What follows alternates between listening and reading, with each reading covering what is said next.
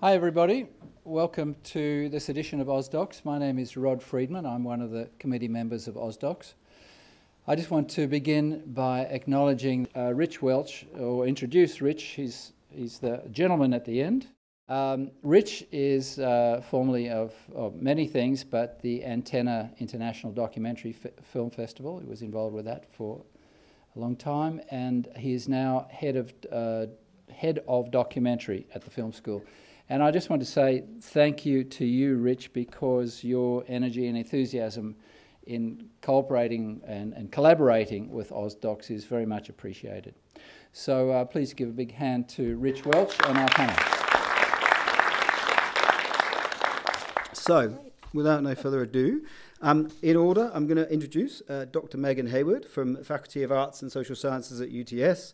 Megan Hayward is an educator, a creator, fusion storytelling and new technologies for interactive narrative, electronic literature, locative media and augmented reality. She teaches digital media and interactive documentary at University of Technology at Sydney. Alyssa Orvis is investment manager at Screen Australia. Alyssa has been in the documentary development and investment manager at Screen Australia for the last 5 years and works across the production investment slate. She has overseen a number of online initiatives, including Arts Bites, Love Bites with ABC Arts, Doco 180 for Women, the Short Documentary Initiative with The Guardian UK, and Pitch Australiana for Vice. Kylie Boltin, from Commission Editor Online Documentaries at SBS. Kylie is a multi-award-winning interactive filmmaker, a Walkley Award-winning journalist and producer, and a commissioning editor at SBS. Kylie is the 2019 R-Watch Fellowship recipient and engaged widely as a public speaker on innovation, culture, identity, and writing. And many of the credits include, well, the most recent one is The Missing, which was the SBS interactive doc, which I think Megan might be showing a little clip of. No? I'm not. Maybe. Okay, no, she's not. So there we go. And last but not least, we have Inday Ford, who's a filmmaker, marine scientist, and digital media creative. She successfully pitched her documentary idea, Shooting Cats, for the inaugural Vice Pitch Australiana initiative at the AIDC in 2018. The short documentary has since attracted over 1 million views online and broadcast on SBS Viceland on the 24th of April in 2019. Inday currently also works as a film distributor at Studio Canal in the media marketing and digital area. So please give her a round of applause.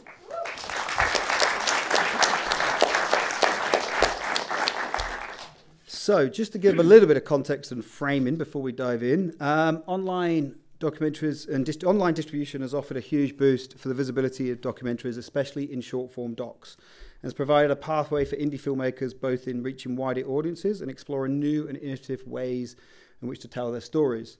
So from traditional platforms such as New York Times Op Doc, The Guardian Documentaries and Field of Vision, has actually...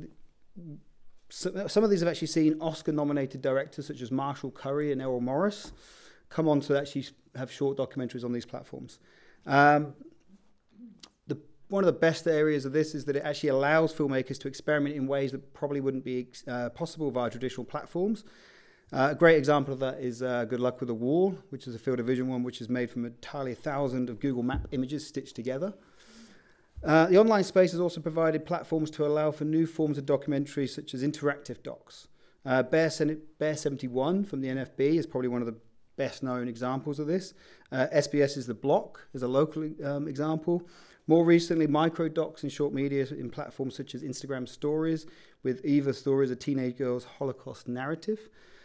We have 360, VR, AR, such as The Guardian's 6x9 virtual experience of solitary confinement, and SBS's The Missing, which I mentioned earlier on, which is an interactive documentary which shares the story of an abducted schoolgirl Wendy Jane Pfeiffer and the Aboriginal trackers who brought her home. But I thought actually sometimes it's best to use other people's words to frame things.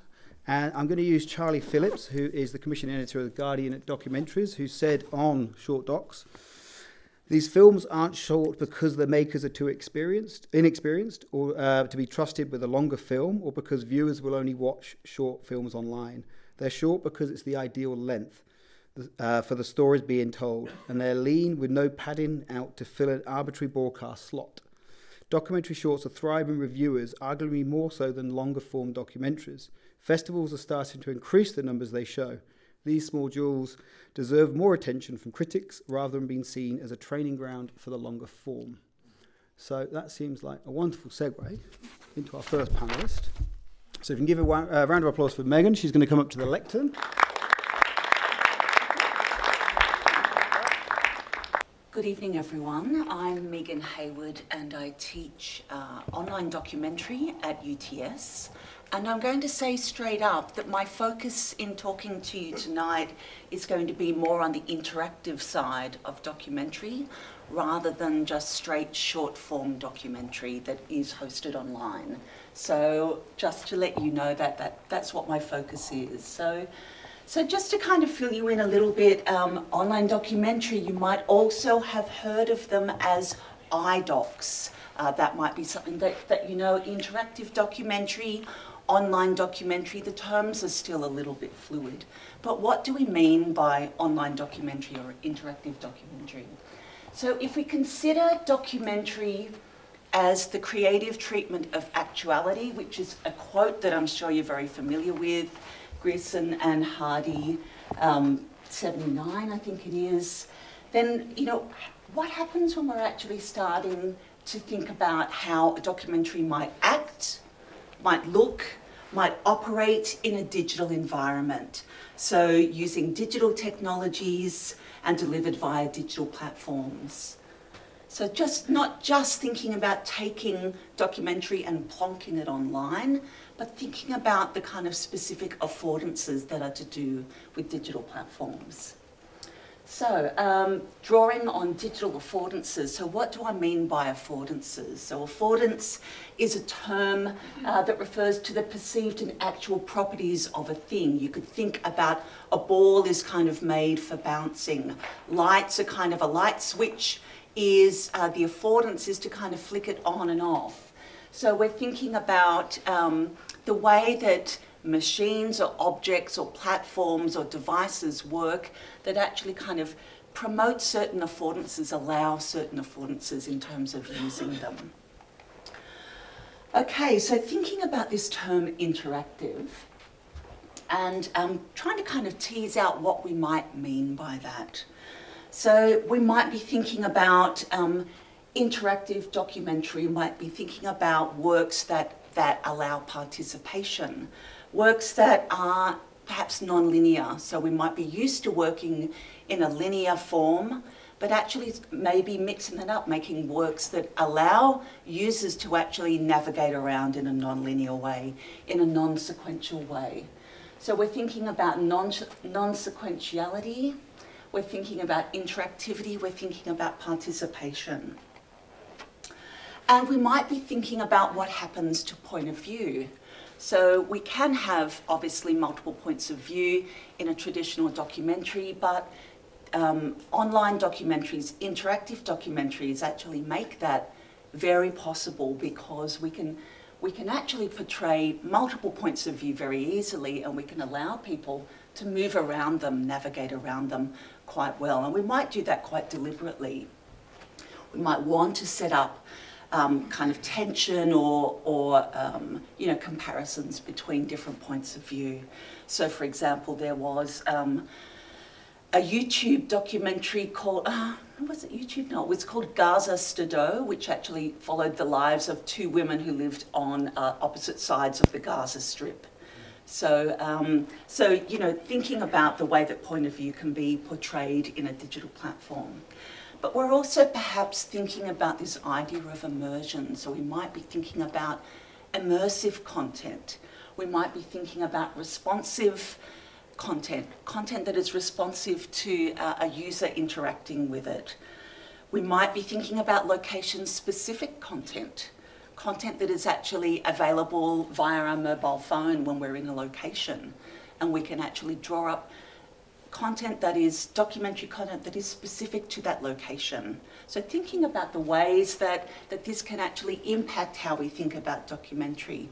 And the other thing is liveness. So social platforms, for example, allow people to react in an almost live kind of manner. So instead of thinking about what we might be more used to in terms of broadcast documentary or a or a cinematic release is thinking about the way that we can actually play with time in digital platforms. We might also be thinking about game-like works that actually kind of draw upon game-like affordances or approaches. And in fact, SBS have kind of done a few of those. User-generated content is another area that we might be able to think about, bringing in content from users, having people rate things, having people say things, having people upload their own content. We might be thinking about work that is exploratory, that is not actually necessarily kind of pushing a clear kind of narrative line through the work, but allows people to navigate around and cut their own trail through work, like, for example, The Block. SBS is The Block, which allows you to navigate around a kind of 3D environment of the block in Redfern and get access to stories of people within that location. And of course, we might be drawing upon the social affordances of digital technologies as well. So this kind of incredible emergence of social platforms which are being leveraged by different producers all the time. And I'm going to show you a work that was launched last week that's quite an interesting one. Okay, so when I talk to my students about online documentary, and it might be a little bit different from tonight, I'm not talking about just posting content online. That's not what I am encouraging students to do. So if we look at this quote by Dovey and Rose, our contention is that the processes of documentary production can change through new forms of collaboration, and that in fact the forms of documentary are changing. Are changing through software design and interactivity, and the user experience of documentary can change through the new facility for participation offered by the online environment. So that's in an ideal world. We're all getting to make work like this, we're all getting to access work like this, and it goes on. So, so posting short documentaries, I normally say to my students, is kind of the beginning. It's the first step, it's the start of what can happen when we're thinking about online documentary or interactive documentary, or the kinds of things that are made possible by working with digital platforms. Has anyone seen The Block? Kylie, you're not allowed to answer. Has anyone seen this online documentary, The Block? Okay, a couple of people have. Okay, oh, a few people have, that's great. Okay, so this one is an immersive exploratory environment. We can move from day to night. It's not actually like a full 3D, it's not like a 360-degree documentary, but it's kind of anticipating that. It was made about... It was pre-360. Yeah. So it was it was a photographer moving around and taking photographs and then stitching it all together. And was it 2012? Am I around then? Yeah, 2011 or 2012. It was sort of like, we think of it as a time capsule of the block before it was going to be demolished. Yeah. And it's a fantastic work and has kind of lots of really good video content in there that you can access and cut your own path moving through that work. And that's still accessible. This one, I might show a little bit of this one. So this is experiencing the point of view of someone in the middle of a devastating climate event. Or kind of reenacting it in After the Storm. Is this one that we've got? I didn't preload that one. That's but it. You can click on the link. I can probably click on it. Oh yeah, okay.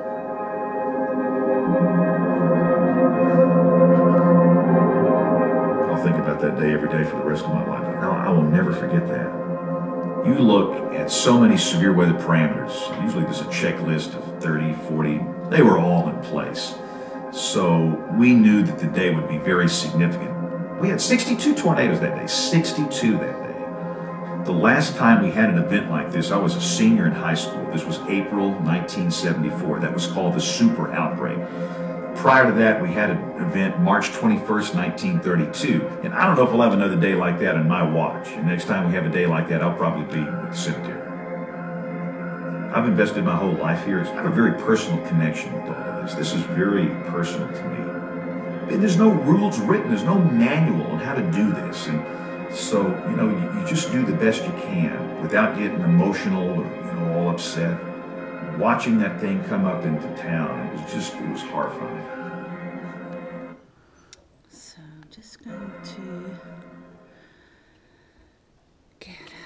there. So there's around about 15 different areas that you can navigate around. So my plan was to settle in on the couch to watch a man in suspenders talk for hours, showing maps of severe weather throughout the state. In the South, this preoccupation is as familiar as Saturday afternoons watching college football. When I finally turned on the TV, numerous tornadoes had already hit the state. Gunnersville and Arab that morning, and Coleman County that afternoon. To the north of us, a major tornado was ravaging the cities of Phil Campbell and Hackleburg. Then a storm developed southwest of us. I moved the vacuum cleaner out of the hallway closet. It just kept moving toward Tuscaloosa like it was on rails. Then the camera from downtown Tuscaloosa showed this, a massive tornado moving our way. Look at the debris. Look at the debris in that. Zoom in tighter, Jason, if we can go in tighter. Look at that. Goodness gracious.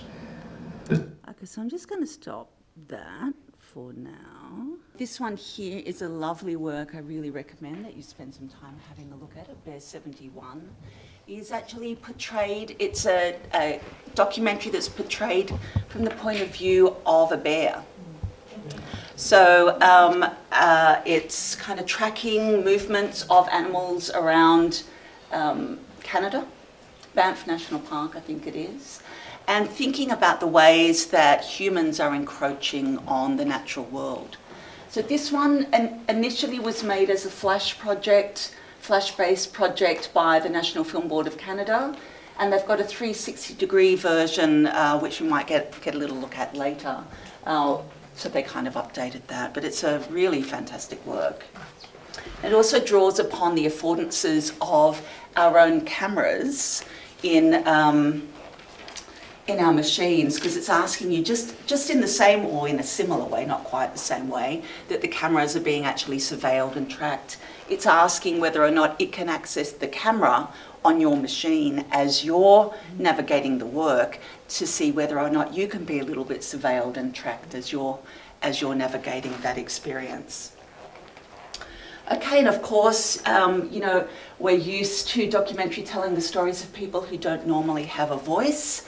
This is a really interesting work, one of the first online documentaries made in Australia by David Goldie and Suhail Dadal. And Long Journeys, Young Lives tells the story of child refugees. This is a story that just doesn't go away. This project was launched in 2002. It actually still runs, which is extraordinary. It was the first project that was built using Flash. And yeah, it's quite kind of extraordinary that it still runs. But what's interesting about it is that it is also, it's almost kind of imagining social media, and it's portraying different points of view, because as well as the refugee children, it also interviews a number of Australian school children of similar age as the refugees, and gets them to start considering what would, how do you think you'd react in a situation like this? How do you feel about refugees now? Or, what if there was violence in your country? So it's kind of almost predicting, almost anticipating social media coming and allowing people to come in and actually give their own perspective. So it's a really quite interesting work. It looks really dated now, and the video is like absolutely tiny on the screen, but really quite an outstanding work, especially when it first came out. This is another work you can't actually access now. Again, refugees, it's a story that doesn't go away. This was an amazing project that was funded by the Australia Council to the, well, Philip Rudd was very unhappy about it when he found out about it. So he was the foreign minister at the time. And it's a game modification of a game called Half-Life. And what happened was it was a Melbourne-based games developers collaborated with journalists who wanted to tell the story of Woomera Detention Centre. So what they did was the journalists went and spent a lot of time interviewing refugees at Woomera, and then they turned it into a game where the idea is you're trying to break out of Woomera. So it's called Escape from Woomera. You can't actually access it now. You can maybe find some videos online, but it was really quite a groundbreaking, serious game. So one of the first serious games, which is something that Kylie's probably heard of quite a bit as well. SBS do some fantastic ones. So serious games are kind of a genre within online documentary. So this got a lot of attention and quite a lot of angst from certain parts of our government at the time. Okay, what else? Oh, here we go, SBS, telling stories of people who don't normally have a voice, refugees again, and this one came out last year. And we had Ella Ruberly come in and speak to our class, our subject on this, or actually on just SBS, online doco in general. So this one is an Instagram documentary. So, you know, how do you speak to a younger generation? How do you speak to young people who maybe are not necessarily going to be automatically interested in documentary? How can we bring content to them in new ways? So, SBS, I'm sorry, I'm saying stuff that you're probably... This is completely surreal. I love it. It's amazing. SBS, you know, are actually doing a lot of experimentation with online documentary form, as have the ABC, who have been, ABC and the AFC used to actually have an online documentary fund. So this one is short videos that are accessible via Instagram, so you can still experience that. This is a delightful work. It's hard to look at now. You need to set up your machine so that you can still see flash.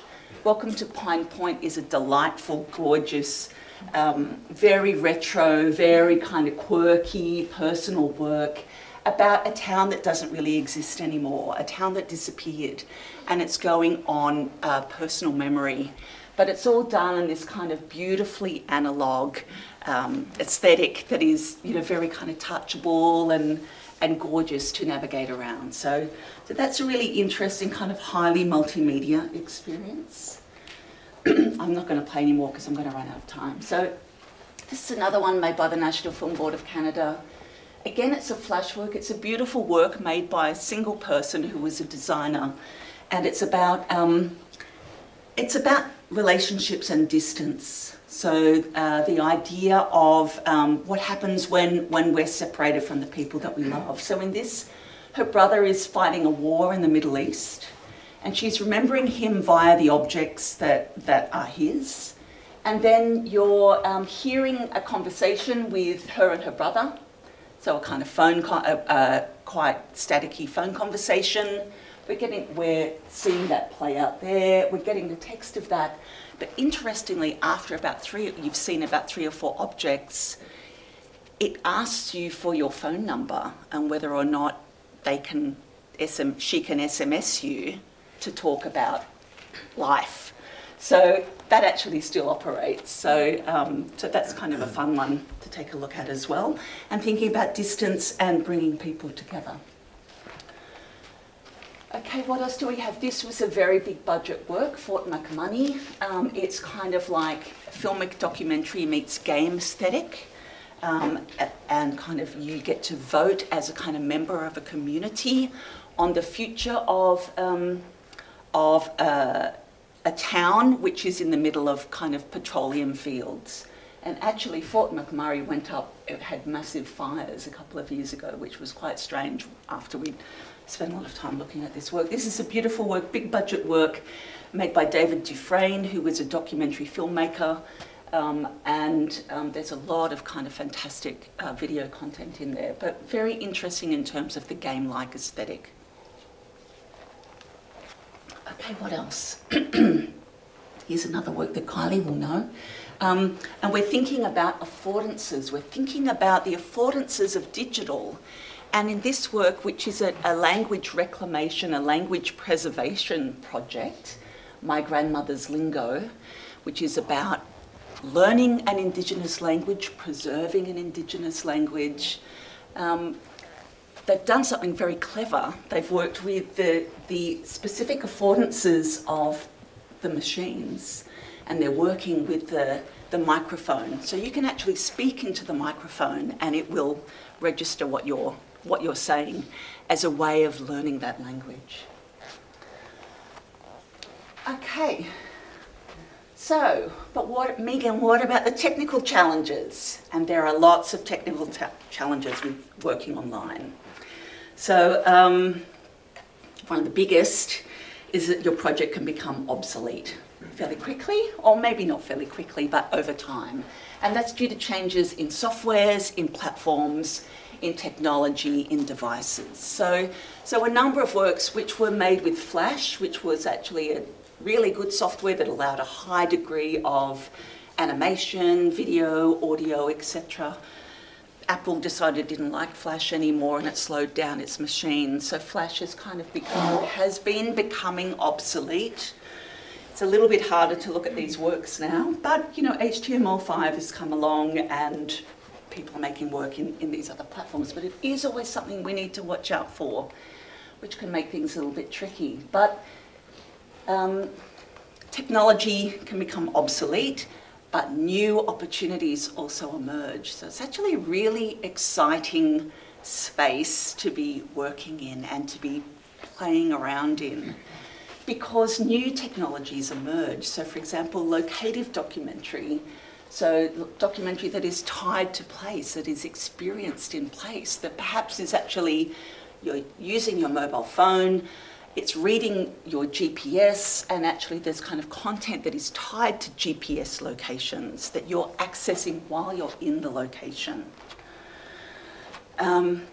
This is a work that I made and that was in the Sydney Festival in 2013. It's not a documentary work, it was a locative fiction at Middlehead National Park, and it was locative and also AR, so the image on the right there is actually the image from your iPhone, and you could tap on those notes and see the video that was associated there. So that was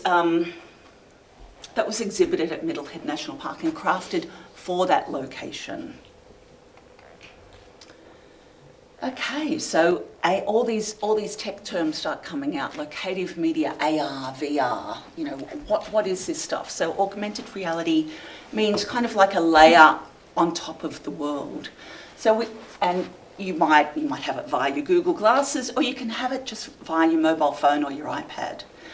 So this is a project, for example, the Chicago 00 project, which works with archival contents and allows you to see Chicago, you know, in the 1930s, or historical images, historical video, historical audio, while you're walking around the location. And they've actually made both an AR and VR versions of this, but this is kind of showing some of the AR kind of approach. You can see people outside a building there and, you know, accessing that content while in the location. And of course, you've probably heard of VR.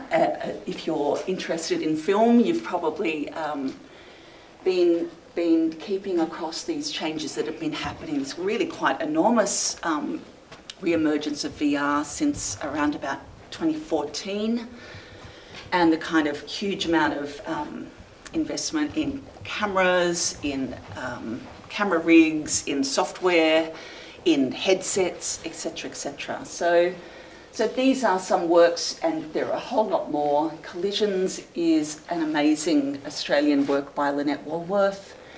Emmy Award winning, was at the Sundance, got the Sundance New Frontiers residency, was the first one to get New Frontiers, I think. Shot on a drone in the remote, in the outback. And it's about it's an amazing work. It's about the collision between the traditional Martu people and nuclear technology in the 1960s. It's actually really extraordinary work.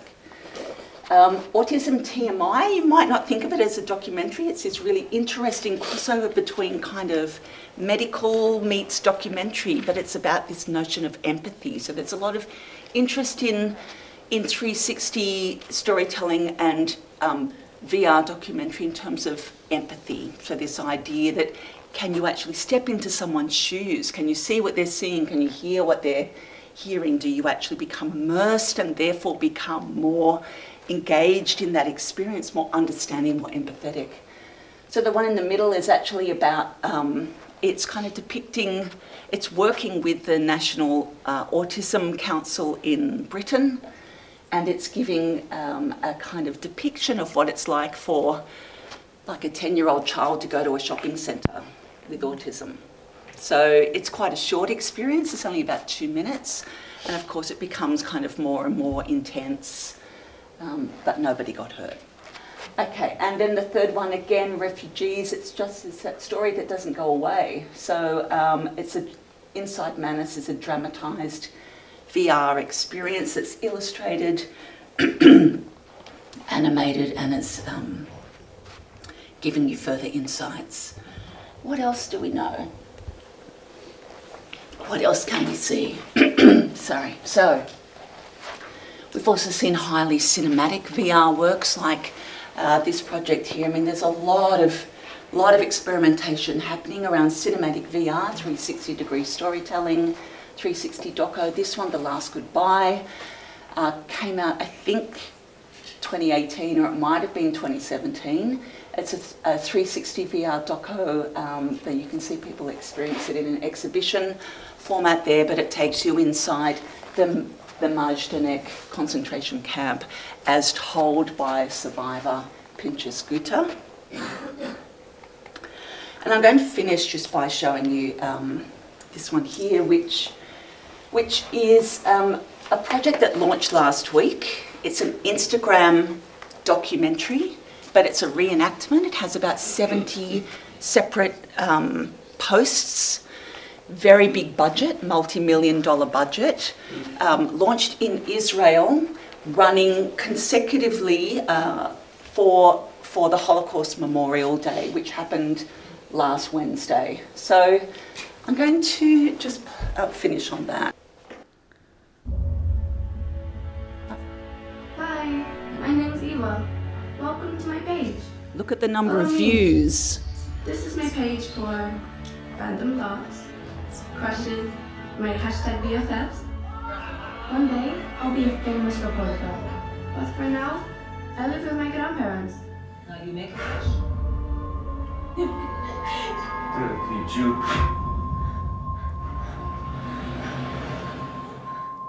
Hitler conquered us. Like that. Just can no longer own businesses.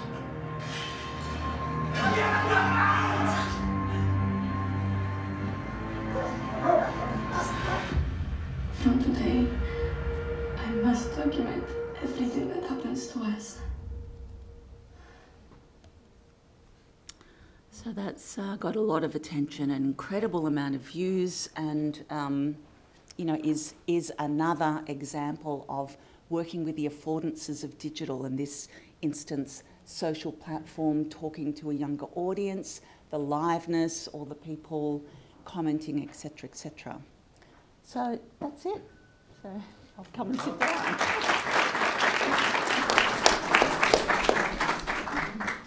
Thank you so much. That was an incredible and extremely thorough sort of overview of the landscape there. And that last one there is just incredible in terms of the numbers and the scale. You said multi-million-pound budget? Yeah, I'm not entirely sure, but from what I've read, it appears to be in the millions. It was funded by an Israeli millionaire or billionaire. Wow. Yeah, and the production values looked high. They were very high. Okay, well, what I might do, I might jump to Alyssa, Yep. and then we'll come back as a panel at the end and have so many questions. So again, if you've got any questions about any of those, just save them up. Alyssa, I don't know, I'm just going to ask you to introduce yourself and also, I suppose, just give a brief overview of Screen Australia's role in this space. Yeah. Well, as Rich said earlier, I'm Alyssa and I work at Screen Australia as an investment manager in the documentary unit, and I was in the development role for many years, and more recently working across the production slate. Screen Australia is really committed to keeping up to date with viewing habits and trying to reach younger audiences as well. Just to keep ourselves relevant in many ways. Hence, we've done a number of online initiatives over the years, and also we are funding online content through our production fund, through the producer program most specifically. So what I really wanted to do is just to give you a kind of an overview of some of the stuff that we have funded, and then from that, if you've got like specific questions about what we will and won't kind of fund, I think that's the easiest way to do it. So I just threw this list together. Hopefully you can read it. And I may have missed a couple of projects on there, but firstly I just wanted to talk about some of the initiatives that we've done recently. We hopefully all know about the initiative with The Guardian. We commissioned 4 projects out of that. One of them's up on the website. So it's called Where the River Runs Red. It's a really great portrait of a town in Queenstown, a town in Tasmania. And if you haven't seen it, you really should watch it. It's an excellent short doc. It's 20 minutes. We've got a second one coming up in the next few months called Lost Rambos, and definitely keep an eye out for that as well. We also did an initiative with Vice, which you might all know about, and I know Inday is going to talk about her project, Shooting Cats. That was the first one that came out of that. It's a pitching competition, and we've just commissioned another one, which we should be completed by the end of the year, and we'll do that competition again. So if you have an idea that's suitable, you should definitely keep an eye out for when the deadlines are and so forth. Then the other one I wanted to talk about was Doco 180, which is sort of came about in a different way than some of these other ones, and with quite a different partner in News Limited. They approached us for this one and just didn't know how to reach documentary filmmakers. So we just did a very short initiative for 3-minute projects for their new platform called Women, which stands for With Her in Mind Network. So it's sort of female focused. It's like a Mamma Mia, but sort of for News Limited. And we've been each year commissioning about 5 projects out of that. They have to be directed by women. Very short. It's 3 minutes. Really quite tricky, I think, for a lot of the filmmakers to kind of get a story into such a short form. Then the other one, Skip Ahead is another one that's been around now, that's with Screen Australia for a few years now, like 7 years even, and just last year, we opened it up to Documentaries as well, which was really quite exciting. It's with Google, YouTube behind that. Out of about 30 applications, about half of them ended up being documentary, and we've moved ahead with one in the current crop. And it's very likely we'll do that again next year. So again, you have to have an existing YouTube channel for that, but you should definitely, if you do have one, you should definitely keep an eye on what the requirements are. They're fairly low, the eligibility. It's 25,000 subscribers, I think, for your channel, or at least one video that's had maybe over 1 million views. But that's a really great opportunity as well, because Google, YouTube really get behind them and make sure they sort of promote them as much as possible.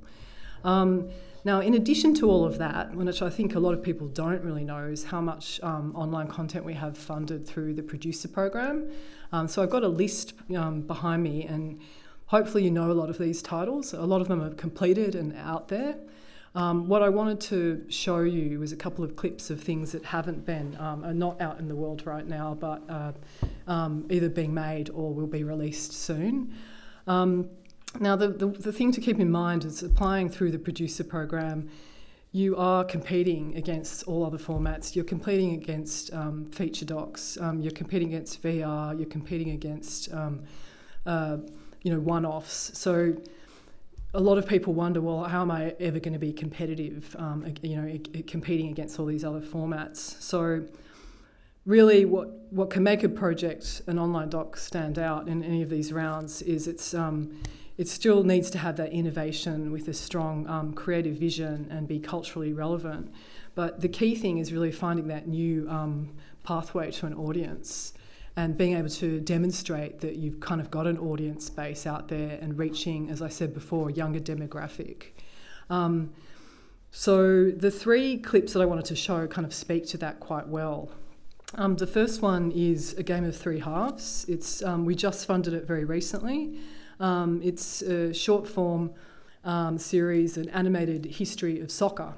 And you might wonder why we would fund something like that, but it's Closer Productions, Matt Bates down in South Australia, and he developed this relationship with a soccer website called Copa 90. Does anyone know it?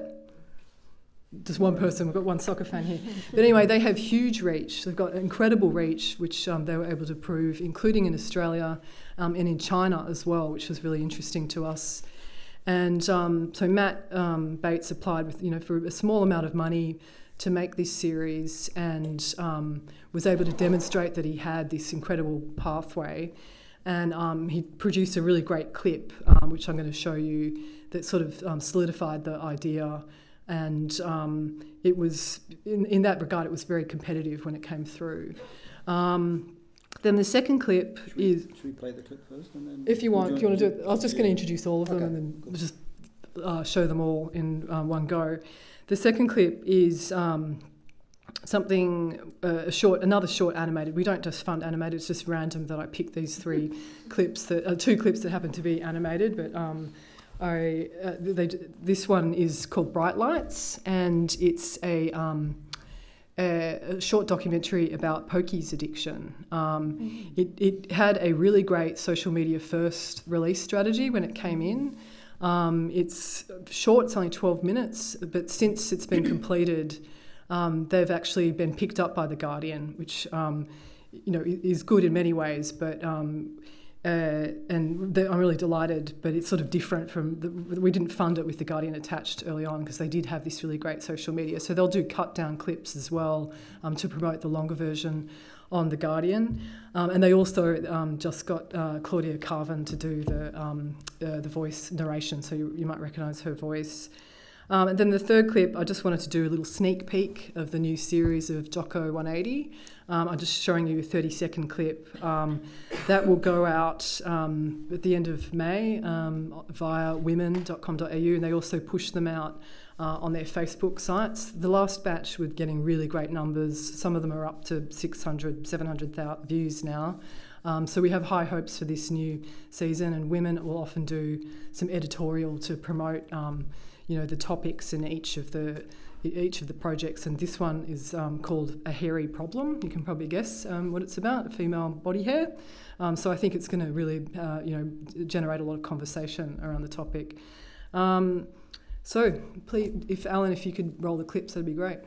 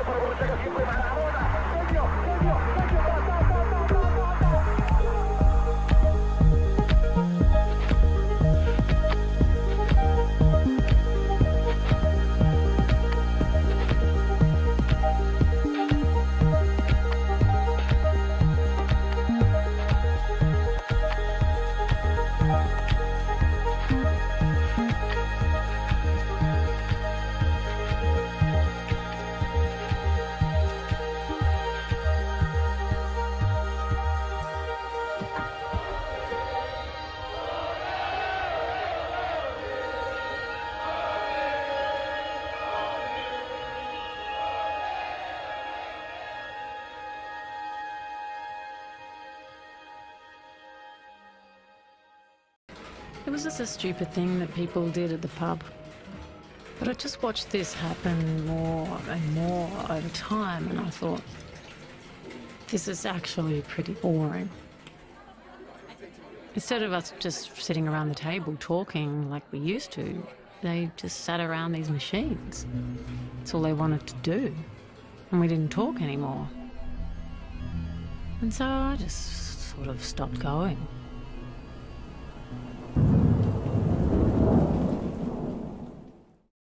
Because I had really hairy legs, I used to get called pig legs.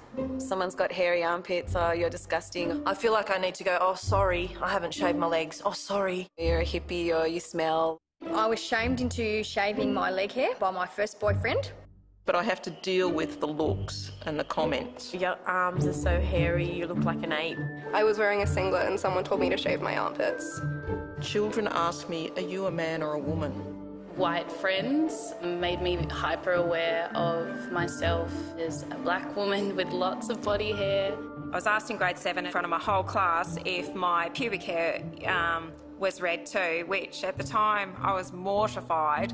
To the degree now still, if I hear someone, you know, say Fanta pants, I want to throat punch them.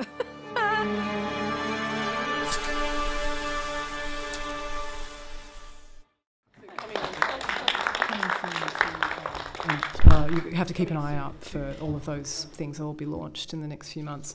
The other thing that I kind of wanted to mention is just some of the platforms that we're sort of tracking and keeping a close eye on. It's an ever-changing space, as you all know.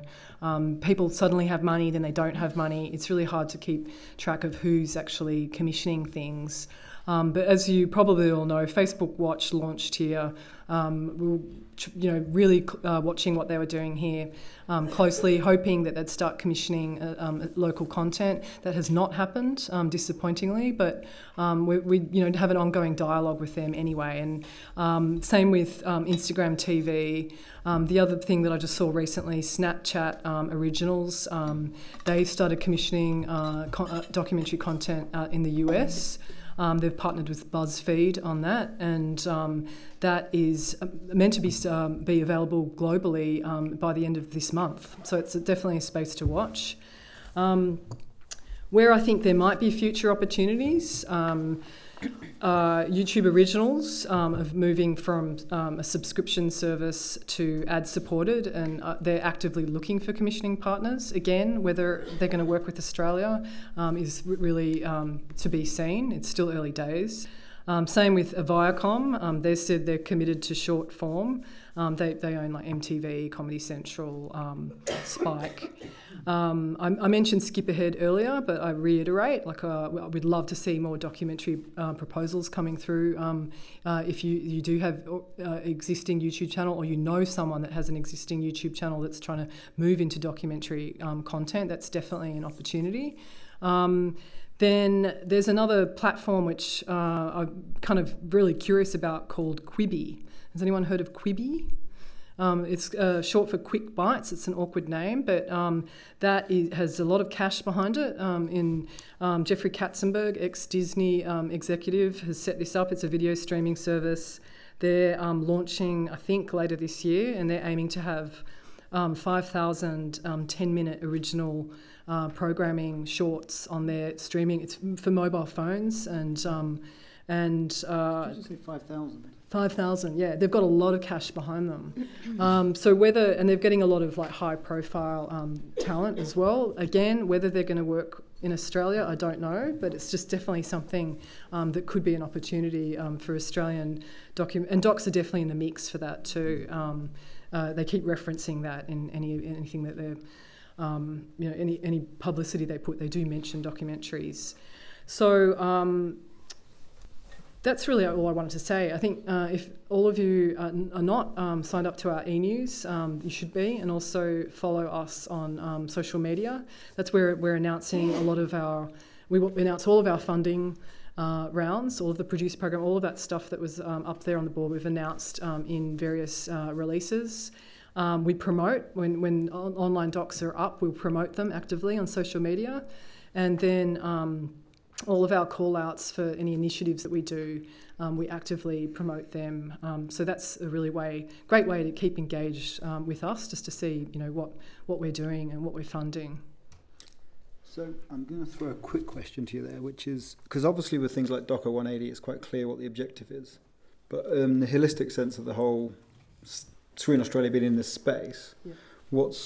What's the key objective? Is there one, or is there... Well, as I said before, it's definitely new pathways to audiences and appealing to a younger demographic, definitely. It's still, anything that comes through the producer door still has to speak to innovation and cultural relevance and all of those other criteria, strong creative visions, all of that other criteria that applies to the producer program. So it has to be that, and it has to...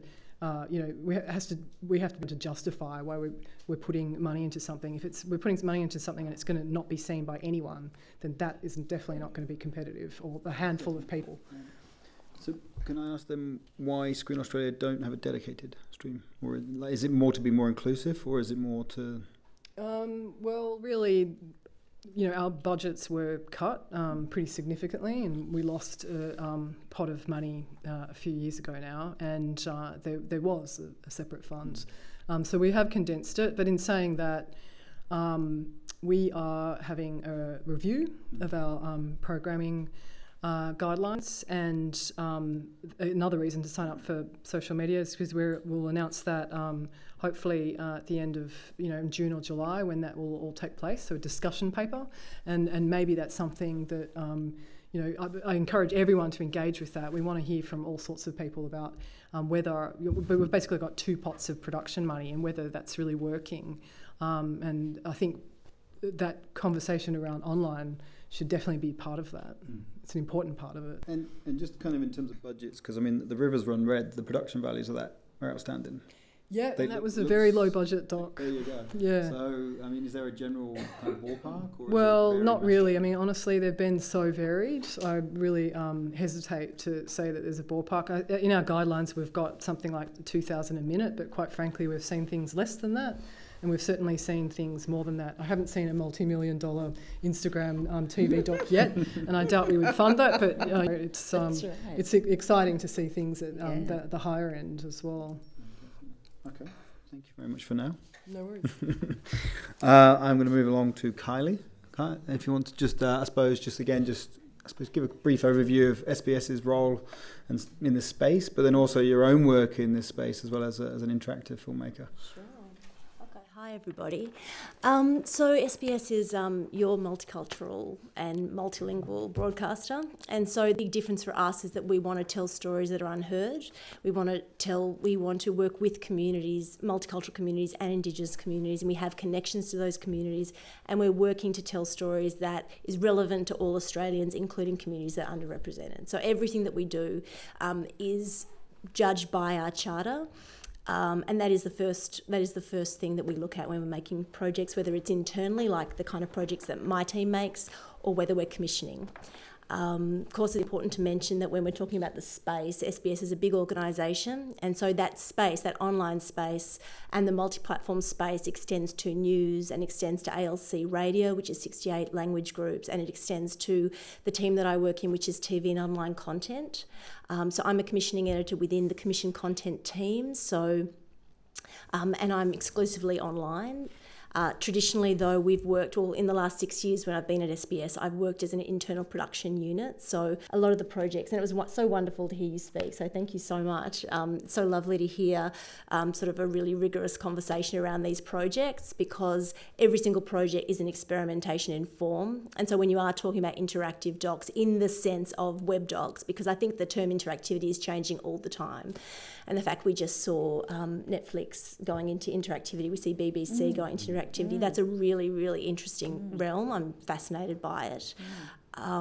It's interesting too, in the Netflix example in Bandersnatch, it was a choose your own adventure, which is not what interactivity is, it's one form of. And so we're definitely at this stage where we're trying to explore what may have been considered a niche kind of form of documentary filmmaking, which is the kind of stuff that I do and the stuff that Megan's been talking about, is definitely wide open into the world. And when we did our Instagram documentary, She Called Me Red, last year, that was so obvious, just the sense that you're working on this democratic platform that everybody has, or it's something like 9 million Australians has. It's not even the most used social media platform, but just the way in which you could almost, like, we thought of that project as a Trojan horse, going into people's feeds, presenting stories that were relevant to Australia, relevant to us as SBS, telling an untold story, in that case, of the Rohingya community, a community that feels that they're the most unwanted community in the world when we're doing research for that project. And then to be able to tell one person's story, Eunice, who lives in Melbourne,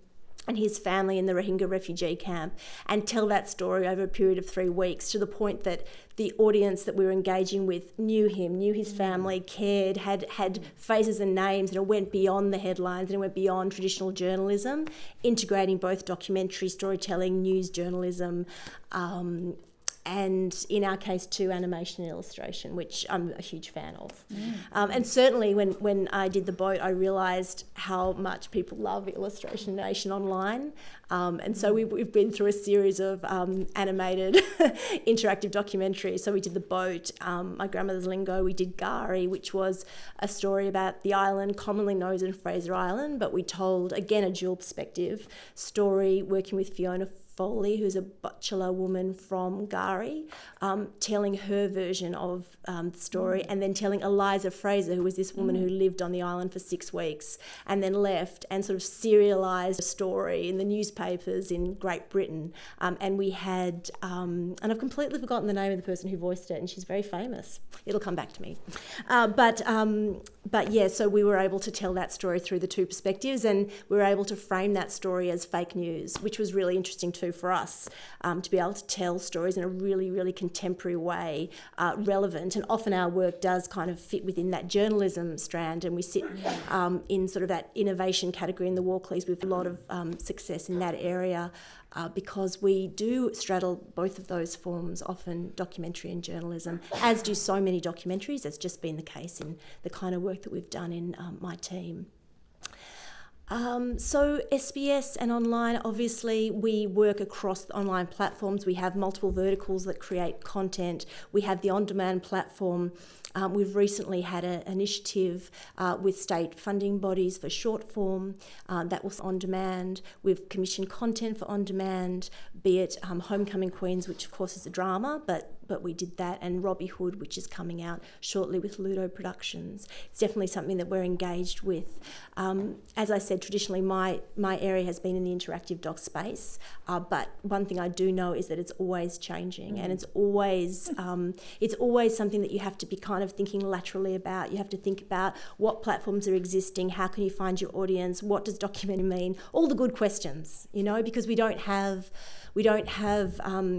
even like a genre in a fixed sense. You know, the genres, and for us in the storytelling is always evolving and changing and experimenting. You know, we work to see what does work. We want to see, we look very hard at data, we look at analytics, we see how long people engage in projects, when do they jump off. Sometimes it's depressingly short amounts of time.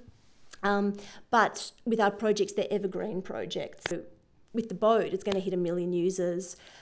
But it's growing week on week on week. And that project it's about refugees, where obviously that's a topic that we're so dedicated to, and it's so important for us at SBS to tell those stories from multiple communities. But it's always about finding the way to tell the story that's going to resonate, and that's the challenge. Something like The Boat, which was an adaptation of a short story by Nam Le, who's a Melbourne Vietnamese beautiful story. He did an anthology, I think it was in 1999, but I'm not sure.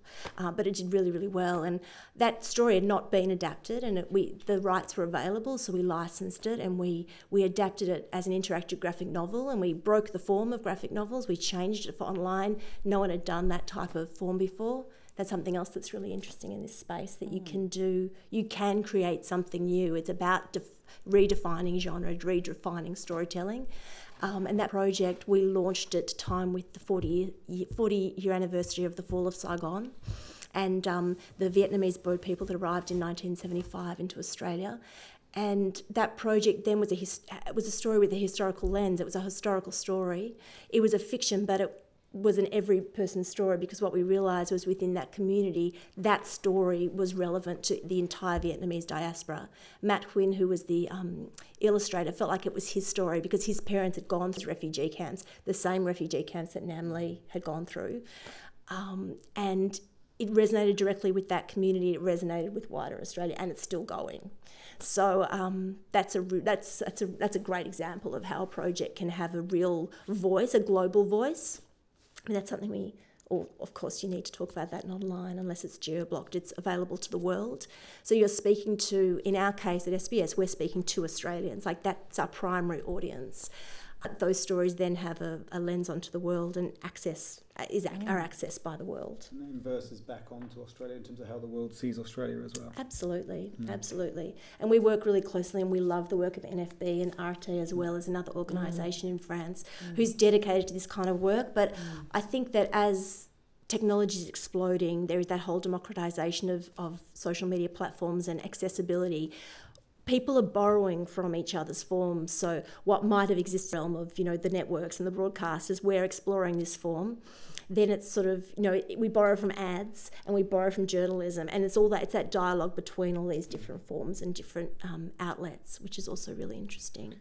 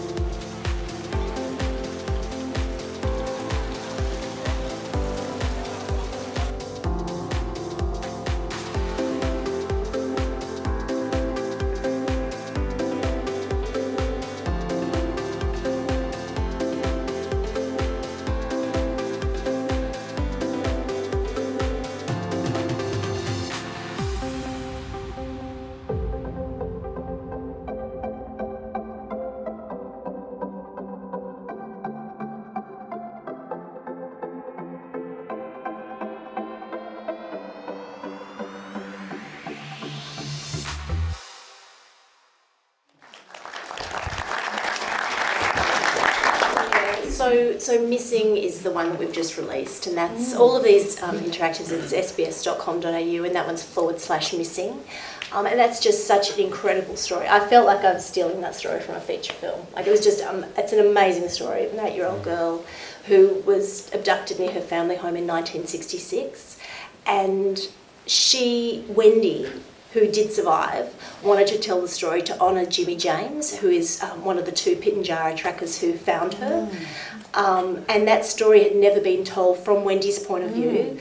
And then we were able to sort of honour Jimmy's legacy in particular, and Daniel's legacy. So that was a really, really special project. And I guess to sort of, we make these internally largely because of the technological capabilities as well. As Megan mentioned, there's a lot of tech that goes into these projects. As you're creating the concepts for these projects, you have to think about tech at the same time. They're not exclusive. Projects that fail are when they're a linear documentary and you try to throw in some technology, it doesn't work. So it's very much a kind of joined up approach. But every single project that we do, we're able to bring in creatives. And that's really amazing. So with Missing, we're able to work with Tamara Dean, who's an incredible photographer. And I've worked with Sam Petty a couple of times, who's an incredible sound designer. And so, yeah, we're able to work with a lot of creators, and we piece together teams in that way. That's only one model of how it works. And NITV have just commissioned a VR piece called Future Dreaming that was just a Tribeca.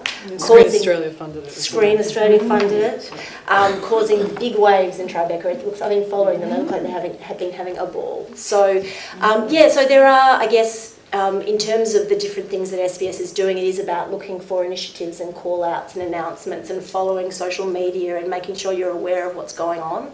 I mean, we need to be able to communicate to you what we're doing. And similarly, just making sure that you're just keep an eye out on what's happening across those various platforms and channels at SBS, including NITV, SBS and SBS News. But I mean, any questions, if you've got any questions about specific projects, or because each project is its own model of production, I'm super happy to answer any of them. One just to fire off straight away. In terms of demographics, you mentioned data and in terms of being able to see how audience interact with these, and especially when they're actually the interactivity. How do you map that, and sort of, is there anything that's kind of being revealed through that data? Yeah, I mean, it's how quickly people will jump off projects, and how how to capture people's imaginations and keep them focused is a huge thing, especially when we're looking at multiple screens at any one time, and people are not necessarily sitting at their desks looking at a project, or so those kind of things are challenging for us. How do you keep people? Do people return? We also look at returning viewers, so there's a lot of those as well in terms of engagement. But yeah, we're always interested to see how quickly people stay on and how long they stay on for. And we always try to integrate that data and that knowledge back into projects. So what projects work well, whether it's something straight at the top like the boat, you're essentially in the scene, you're essentially in the project immediately with the boat. And that's got a long tail in terms of people engaging with it. With missing, we tried to put a scene straight away as well. So that kind of experimentation, how to get people in. How much interactivity is too much interactivity as well. So I'm not a fan of interactivity for interactivity's sake. I think that it really has to connect to the storytelling, why you're telling a story. So that last sort of sneak peek, we're doing interactive in Auslan, in Australian Sign Language, using your onboard camera. And that is, again, you know, it's a similar kind of thinking in terms of my grandmother's lingo, just in terms of the tech. Different tech, but the same kind of thing. But again, it's integral to the act of sign language to be able to do that. And so that is your point of interactivity. But whereas with my grandmother's lingo as a linear narrative, with this particular one, we want people to be able to jump between two points of view of a story. So it's our first love story.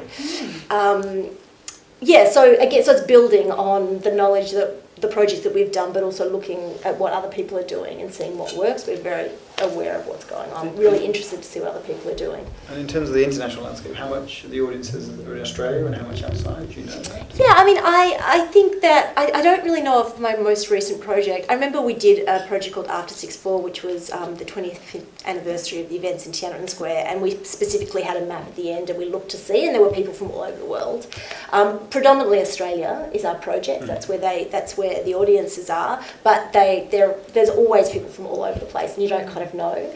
And you don't know when you're looking at that snapshot of that data, because again, because they're evergreen, unless something breaks. And things break, like Chrome will change, like a browser will change, and you'll have to update the entire project. But it's not as bad as it sounds, but you know, that can happen, and so all of a sudden we'll get a call from a school saying, such and such a project doesn't work. I mean, that's a really important, I'm really happy with when our projects do go into schools and they can be on the curriculum, and you know, as long as our schools have internet fast enough to run projects, which is another conversation, I really like that, because we don't necessarily make projects specifically to educate, like we're making them for entertainment and education, like the whole package. We're storytellers, but when they do find that audience, it's really gratifying.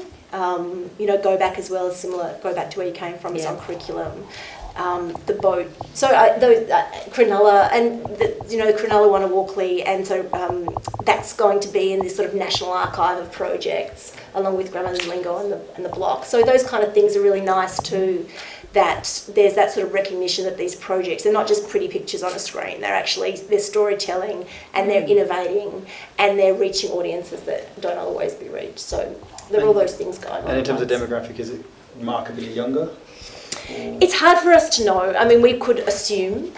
But, you know, we did a project called Finding Margaret, which was with the photo media artist Anne Zahalka and Charlotte Wood. And, you know, I was experimenting with that. That's essentially a long read, and I wanted to know which audience would that go for, and I wanted to work on iPads because a particular demographic might be using iPads. But I don't know, I think you know, a huge demographic on Facebook is over 50, you know, so I don't know, it's like, we can't assume, essentially. But again, I think it's about, if it's interactivity for interactivity's sake, are people going to be bothered? But if you don't make it the barrier to entry too high, and that's not a comment on editorial, but that's sort of, how do you engage people? How do you invite people into a project? That's part of the work. So it's using the technology to embrace the storytelling. Yeah, they work hand in hand. And did I hear earlier on, you were saying that you commission content, do you actually accept submissions from externals or not? For these interactives? Yeah, I mean, I think, you know, people can always be in contact with me and tell me what their ideas are. That's not a question. It sort of tended to be more that often they come from us and we bring people in, but there are other models. So with Cronulla Riot, that was a long form commissioned by Screen Australia from Mary Ellen, and that was by Northern Pictures, and they created that project, and then we worked on the interactive component of it. After 6'4" was a freehand production, and that was funded by a state agency, and then we came in with the in-kind technology. So that's also a really good model for production, where SBS might have the capabilities and the abilities in the tech space and expertise in that sort of storytelling, and then we can partner with external creative. So there are all different types of models. Thank you very much. I'll leave it there for now. I'm going to move on to Inday Ford. So Inday was the inaugural winner of the Pitch Australiana at AIDC in 2018, and since went on to make Shooting Cats, which is set out to explore the consequences of the feral cat plague and confront uncomfortable and violent realities of dealing with it. Since launching on Vice in late 2018, it's now had over 1 million views, and also the engagement of that has been huge in terms of comments, and I think even in terms of articles written on the subject, both in Australia but also especially in the US. So welcome. I don't know, I think I'm just going to kick off with saying maybe where you came with the idea and why you thought it would work for the Pitch Australiana. Yeah, sure. Look, I guess everything about this documentary came online. I am from Outback Australia, so I have a big love for the natural environment and the Australian environment, and also the diverse Australian personalities out there. I've always wanted to create an environmental impact film, but I was worried that a lot of the environmental films out there speak to the already converted eco-conscious audience, and I wanted to do something that was going to extend out of that audience and actually speak to a younger audience who, probably wouldn't watch something that was about academics, telling you what's right and what's wrong. So I went out to my social media community and I put out the question, what's a really good environmental topic that's controversial and that people actually want to talk about. And I had a response from a friend who talked about his own experiences gaining a lot of backlash from people who don't understand why he goes out and shoots feral cats, and how he doesn't do it because he hates the feral cats, but because they are a real problem, not just for our native environment, but for farmers as well. And that really interested me because I found that confronting, but I also understood where he was coming from, particularly being from the country myself. And I remember being out on a rehabilitation project for some possums, and that failing because the possums were actually being decimated by the feral animals. So yeah, that really interested me, and I decided to do a documentary on people who shot feral cats. Unfortunately, he was over in Western Australia and I was over here in Sydney, so I took out to social media again and just did a little bit of researching and exploring, and just by talking to people and finding different forums and communities, you come across, you learn a bit more about the subject, but you also come across a lot of different people. And so one of the subjects, Barry, he was well spoken about by a lot of the online community, but he wasn't accessible online. He doesn't really carry around a mobile phone. He's got a landline and he's not online at all. So he was difficult to get hold of, but when I did and I spoke to him about the issue, I just found him extremely interesting and unique.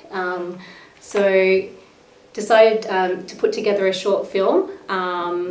This one was about two other guys in Sydney, and from that a producer approached me, and together we came across a call out for Viceland Pitch Australiana. That was through online newsletter as well from Screen Australia, all online.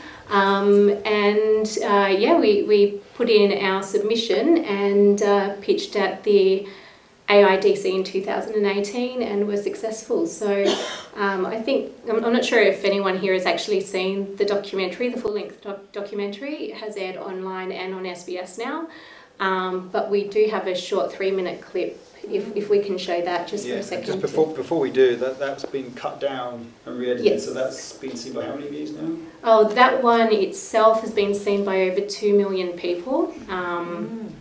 The online full documentary by 1 million people, but once again that goes to show that, you know, people, especially online platforms, tend to be quite time poor. They want to be able to access content when they're commuting, you know, whenever they want to, and from small devices as well. So short form tends to be popular.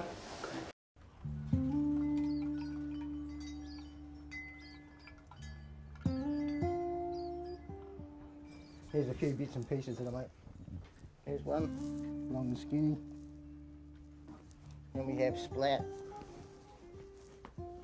This one's the heaviest, 7.2 kilo. And this is a special one. Strange, isn't it? Then I have my visitor's book. I'm on my second one now. I trap feral cats, and not just removing the feral cats, but the skinning and the tanning and giving them another life. The cats that I've removed would probably have killed millions of birds. The bird life around the river has dramatically improved. I keep a record of every cat that I catch, and the total's 1,438. 2.2. Well, the people who visit me and see my things, they think I'm doing a good job. Hello. Hello, Barry. Hello, my name's Ian. Ian. That's my friend Lola. Hello. Hi, I'm Lola. I'm the cat man. But there's people out there who probably don't think I'm doing a good job. Come in. Oh, right. People think I'm a cat hater, but I'm not. We just hate the feral ones. Right, okay. You know, domestic cat just sits and meows and says, meow, feed me. But it's the feral ones and the people who put them there that cause the issues. Yeah. And curiosity. Oh, right. Oh, yes. Curiosity. You know what Curiosity did? That's my art. These are my favourites. These are not for sale. Back off. These are my favourites. Oh, right. They get beautiful. They get names. This one's the softest. So Barry, in Florida, I live on the edge of a swamp. I have my 2 cats inside, and we have feral cats.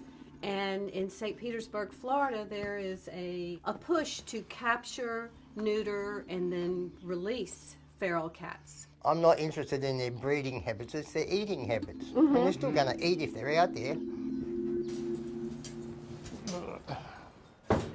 I don't want to shoot them, but they're just not rehomeable. I'll be quite happy to give you a full adult feral cat to take home and look after. Let me know how you get on.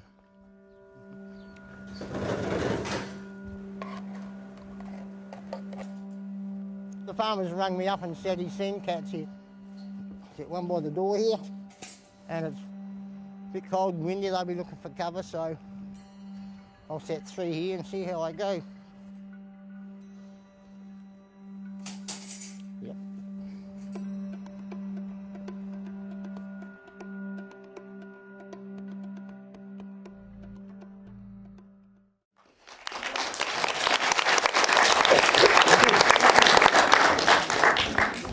Lots of laughs, which is always, I suppose, a good thing.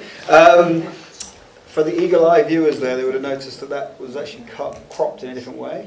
Yeah, so that was done one by one, which is perfect for social media channels, and it just optimises it on channels like Facebook and Instagram. And that's where we were getting a lot of engagement. I guess the beauty of having something short like that to represent the longer form and having it on social media is everything on social media is measurable, and which is a beauty. You can measure your demographic, you can measure the engagement, the sentiment as well, and from that, I mean, a lot of the sentiment's public as well. So, and from the comments that we were getting, I could definitely see that it was achieving what I wanted, and that was to get people talking about this controversial topic and wanting to explore more. So we did find that there were mixed sentiment, but more so swaying towards an understanding for why it's done.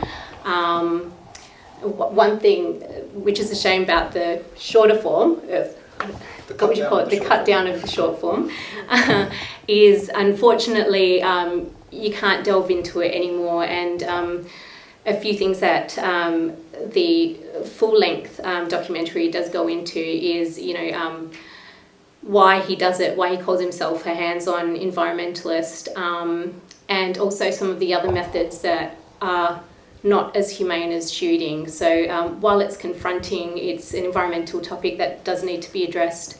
So it was great to see that interaction on social media, as well as seeing the viewings on the full-length documentary, which launched on YouTube at the same time as launching on Viceland, their Viceland online channel. In terms of how you approached the film, given you knew it was going to launch on YouTube and Vice, and so then be seen by a global audience, did that change how you approached the film and the storytelling? Absolutely. I think, like you were saying, you know, we've the way people view content these days has really evolved, particularly online, and with so much content out there and people being so short on time, and with something like, I guess particularly with the Vice channel and the Vice audience, you really want to kind of hook them in that first 30 seconds, probably even shorter than that, and make sure that you keep them intrigued. So because of that, I made sure that we did a good pre-title, which was definitely confronting, but wanted people to actually learn more and watch the rest of the film. So the pre-title went for about 1 minute and showed some guys coming across a cage shooting a cat, does black out, but then taking it back to a dusty old outback shack and saying they wanted to cut it open. And yeah, I think that did the job. Apart from that, you know, once again, you're skewing younger online as well, so you want to appeal to a younger audience. Other things, you're speaking to a global audience as well, unless you're geo-blocking, as Kylie said. So you want to make sure that you are setting the scene, setting the location, and giving some background to the situation. And also you want to make sure that the communication is understandable as well. So I was lucky with these guys. I don't think they really needed any subtitles. A lot of the audience for the online channels were from the US, surprisingly, but I guess that's because that's where a lot of the Vice audience is. And yeah, they had no trouble with understanding the accents. And Thank you very much. I'm going to throw out to the audience. Has anyone got any questions? Rod, did you want them to go to the microphone, or can they just shout it out? So if anyone wants to, has anyone got any questions? Just a quick question about duration. You're all talking about short form, long form. How long is short form? And how long is long form? Alyssa, in terms of the funding round, how do you do that? I mean, we're really open to, it really depends on the platform and what you know, it has to make sense to the story, essentially. So, I mean, as I said, I mean, we were doing 3-minute docs for Doco 180, but some of those other, like a game of 3 halves, that's, I think 6 by 10 minutes or something like that, and then for Art Bites, they were all 6 by 5 minutes, and it just had to make sense for what the story is you're trying to tell. Kylie, where do yours generally land? We sort of thought that 20 minutes was a good amount of time for interactive, but we're getting shorter and shorter. So, you know, between like 10 minutes, I think missing is 10 minutes. But also knowing that you don't actually know how long someone's going to spend on a project, because they might move around the project and explore.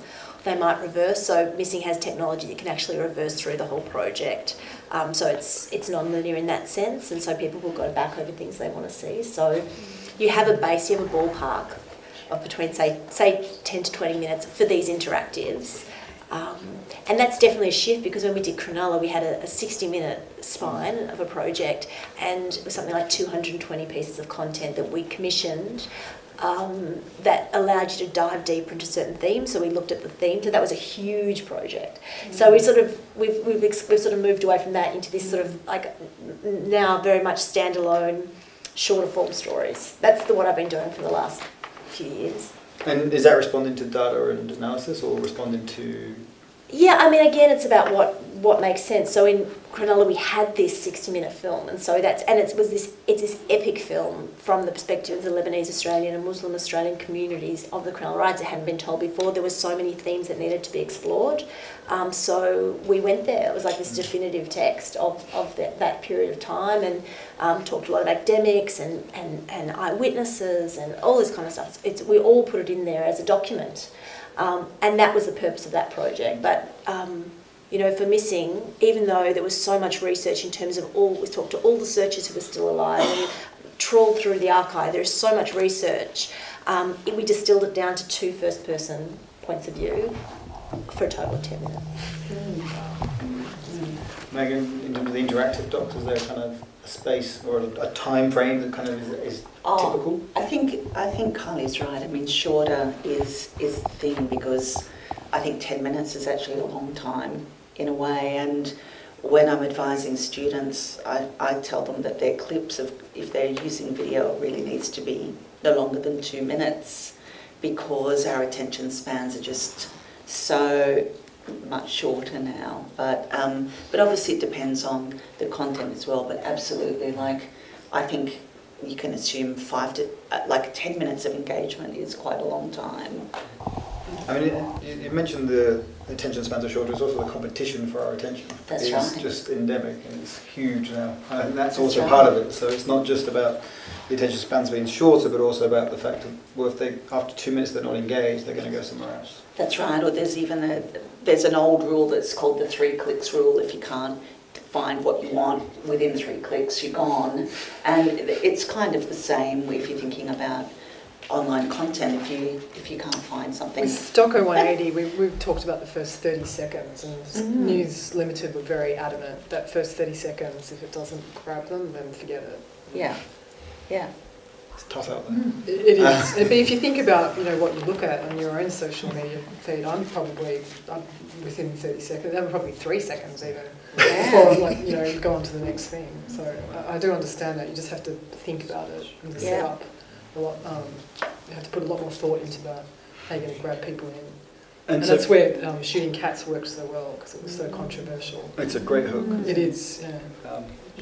Actually, just in terms of submissions coming in, are you looking for, so for a filmmaker submitting a project, are you looking for them to be able to actually quite strongly show that they understand who their audience is? Definitely. And so for platform, and that would inform content and platform and... Definitely. I mean, without knowing, having some sort of strategic reach, it's not going to be competitive. Even if it's an amazing project, definitely pathway to audience is a criteria that we put a lot of weight on, equally to the creative, to be honest. Yeah. Kylie, just in terms of how SBS reach the audience, do you have specific campaigns for each of them? Yeah, I mean, you need to sort of do that grassroots stuff and thinking about the impact from the get-go as much as possible, and work with relevant communities who have their own social networks and plans and audiences. And also, all of our work, we have various outputs, so whether it be articles or videos or excerpts or trailers or all of this kind of stuff. And we work with all the different platforms at SBS, so whether it be the language groups or NACA or SBS Live or all of those platforms. We put ads on demand, we put them on TV, depending on what sort of support we can gather. But there's certainly, that is part of the job. So they're not mutually exclusive. It's definitely part of the job, because you don't know. So, and certainly with our projects, because they're sort of statement documentaries, they go into these global awards. They go into a lot of awards, namely so that we can get those audiences. And so sometimes they get onto really important websites that a lot of people go to as reference points. So that's the boat. Like, the boat got into Best of Parallax of a certain year, and people use that as a reference point, and then they share that. And so yeah, you really have to think laterally and about the environment and where your audiences might be, and how they can then find your work. And actually, Inday, you've mentioned that the Shooting Cats had a lot of PR in the US. Yeah, actually I forgot to show, I don't know if we still have time for it, but saying that you go, you know, short form and online, even though there is a lot of competition out there, doesn't mean that it can't have that publicity or that impact. And if we've got time, I'll quickly... You can switch the screen. I'll quickly show you some publicity breaks of just how much that documentary did get people talking.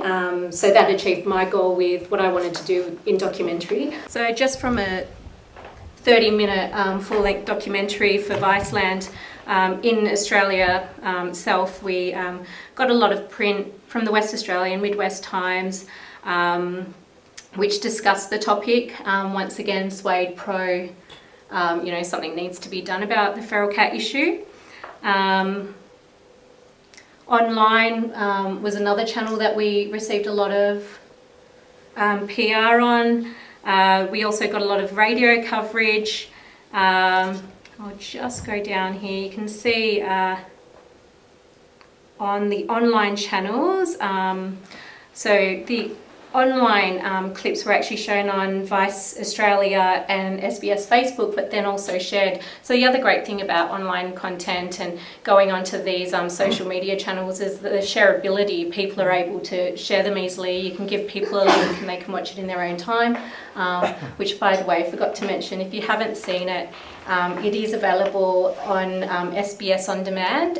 It's called Australia's War on Feral Cats, which is probably a bit more appealing to the more linear form, traditional TV audience. But you can also watch it on YouTube as well. So yeah, you can see that the comments, you know, they were around about this 1,600 mark. Oops, what have I done here? And they're always great, but it's also quite confronting reading people's reactions to your film. It's exciting at the same time. But as you can see, there's a few comments there and they tend to be quite positive, people understanding where he's coming from. And once again, I'll just mention the Vice channel did have a lot of more international audiences as well. So it was good to see that they, what they received from the documentary was that they had a better understanding of the environmental environment and situation. And then afterwards as well, I was happy to see the other week, and whether or not my doco helped, you know, get the subject out there, or whether it got people talking, it was great to see that just last week, the New York Times did an article on feral cats, as well as CNN, and yeah, I think that's, you know, achieved what I wanted to achieve just from an online doc.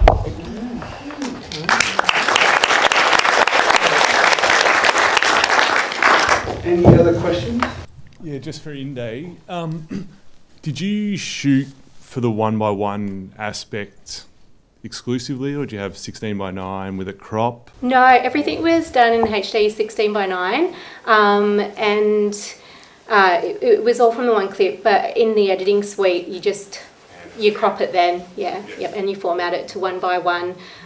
Want to keep it under, what, say about under 50 MB.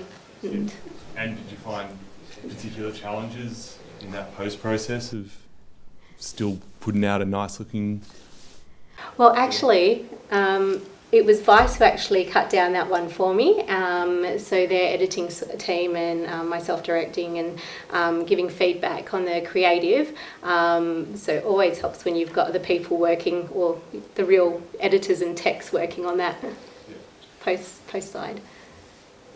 Cool, thanks. Thank you. Hi, my question is about repeat visitors to a browser-based experience. There's a BBC podcast documentary called Death in Ice Valley, which had a huge investigative audience that continued to interact with the material on social media. If you have a playable documentary that has that level of interactivity, which isn't just a one-off 10-minute experience, but people might potentially return to a story like that and continue to interact with it over time. Do we have any data or any information about audience behaviour that speaks to that kind of experience? Is that something that audiences are ready for? Who would like to go first? So you're thinking also like of the serial example where that was playing out week by week and it got a huge amount of audience and the website was growing as the podcast was releasing. Right, the story's in some way open-ended. Yeah. I mean, I think that it's a resourcing question. So there are examples, like the New York Times have done a number of interactives where they've ongoing, like they've kept uploading content over time. So whether it was about soldiers that had died during I think the Afghanistan War. But it's a resourcing thing. So when Gabriel Dance, the New York Times, was in Australia, he mentioned that he would never do that again because he's doing that for foreseeable future. Something like unfortunately, but something like Serial that works within the body of the project and it makes sense within the content of the project by putting it out and having that it's user-generated content in a sense, right? So you've got people making conversations, giving leads. There's no reason why it couldn't happen. Absolutely. You could serialise a documentary over a period of time, but you'd be shooting something live, perhaps. We did something like that with Exit Syria, where we had content coming out from the Satari refugee camp, and it was coming in daily. We were uploading that daily, and that was essentially like a blog form at the time with 3 people's stories. She Called Me Red was live daily footage from the Rohingya refugee camp in Bangladesh. So it's all possible. Both those examples from SBS's point of view work for a limited period of time, like a 3-week period of time, and you build that resourcing into the production schedule. So potentially there's it depends. It's how you slice it. Like how much pre-production are you doing? How much production, and how long does that extend for? Who's on the ground? Where's the material coming from? But there's no reason why you couldn't do it. Whilst you're coming down, I'm going to just preempt it. I'm going to ask all of you to come up with one online or interactive documentary before we're over, so you can think about that while that one's coming. Hi, thanks for a great panel. I was just wondering, a lot of the docs that you've described are advocacy-based or issues-based. I'm just wondering if there are any examples that come to mind. Do you think that most of these forms are better suited to issues-based, impact-driven campaigns that can be kind of multi-platform and really work with that online, the possibility to sort of refer people out to a million different hyperlinked possible courses of action? Or I suppose this is a question in the commissioning space, about other than art bites or including art bites, what else is going on that might be outside the kind of political or advocacy-based sphere? It's a good question. I mean, they do lend it, being able to prove that you have an audience, it does lend itself well if they have if there is sort of some call to action, has some sort of impact campaign. But if it's still a good story, then from Screen Australia's position, I mean, A Game of Three Halves is a good example. I mean, that's soccer history. It's a history project, essentially. So it's not, from my point of view, it's definitely, they were still able to prove that they had that audience, fan base with that. So, yeah, it's not a, I see what you mean though, because most of the other ones we've funded, now I think about them, they've got some sort of, some sort of issue really, and that's, if you think about it on social media, then to get people to engage with that, it definitely helps. So yeah, I don't really have a straight answer. I mean, again, it comes down to if it's a really great project and it has a really clear and distinctive pathway to an audience, then we would certainly, look at it pretty seriously. And also know your genre. Yeah, know your audience, know your genre, and don't overstate it, and be realistic. I mean, funding niche things is okay for us sometimes as well. On that list there, I don't know if you saw, but there was one that's about the making of a horror film, and that application was really great because they knew their audience fan base. They're talking to iHorror, which apparently is this huge horror site. I'd never heard of it, but it has incredible reach, and that will get viewed. You know, it'll probably do really well. So yeah, that's the key, I guess. Can I just pick up on that? I think that was a really interesting question, and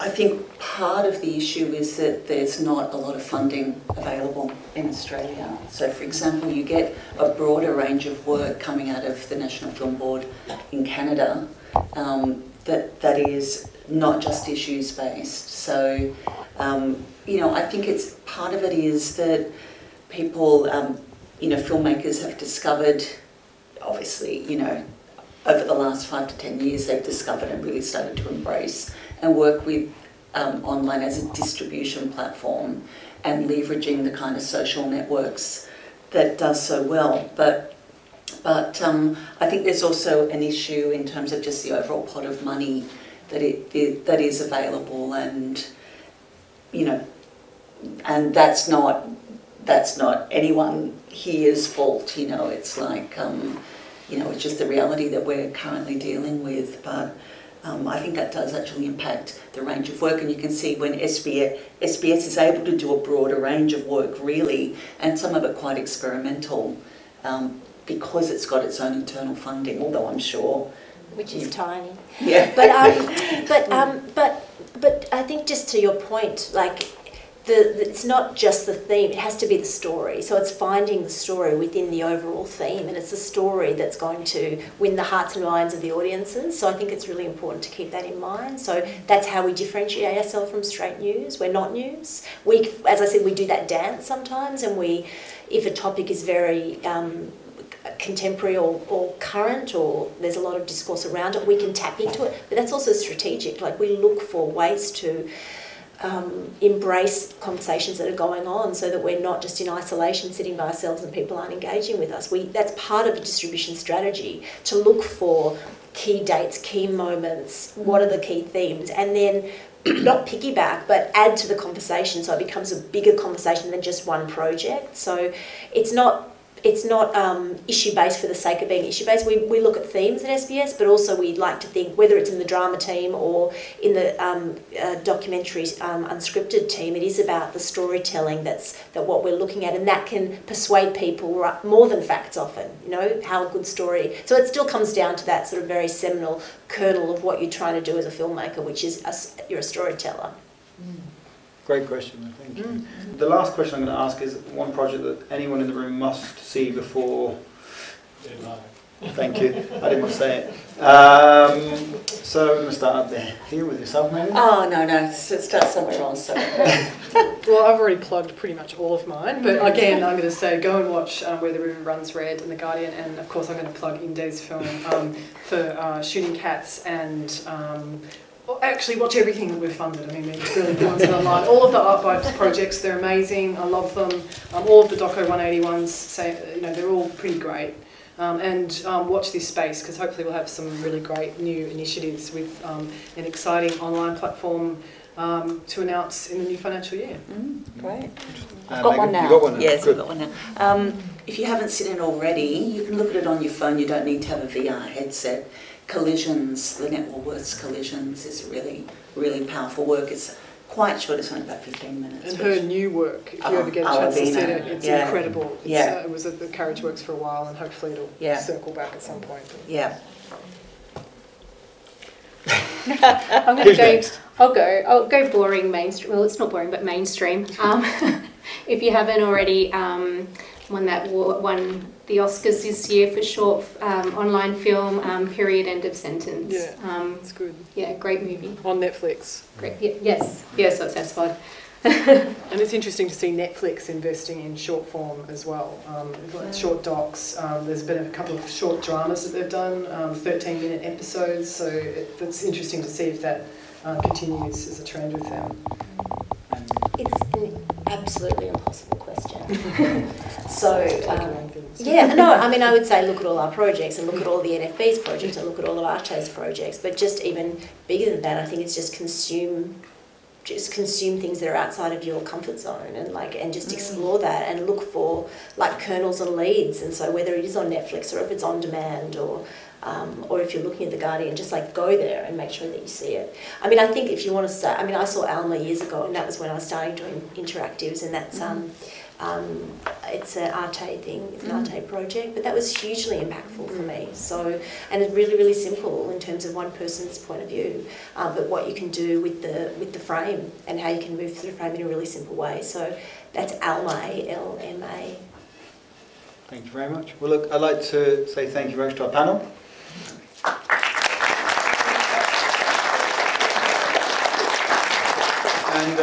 And the conversation can continue down at the Bavarian bar. So if anyone wants to join us for a drink, we'll be down there for a quick chat.